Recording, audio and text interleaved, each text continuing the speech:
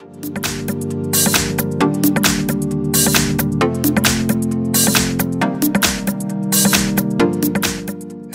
today I will show you how to access safe mode in Samsung Galaxy A9.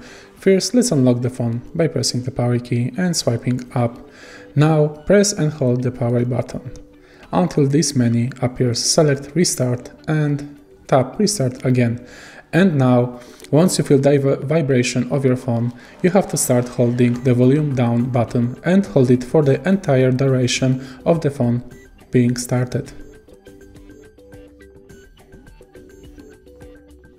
And just like that, your phone is now in safe mode.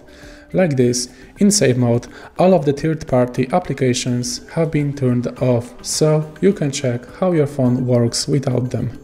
If you ever have any problems that can be third-party related, it's best to boot up your phone in safe mode and see.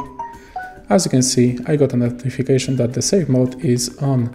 If you want to turn off safe mode, just press and hold the power button again and choose power off or restart. I will choose restart because power off just makes my phone close.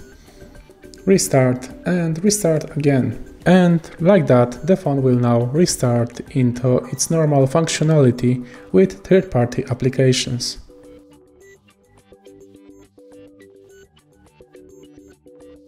And just like that, the phone is back into its normal state. So, thank you for watching.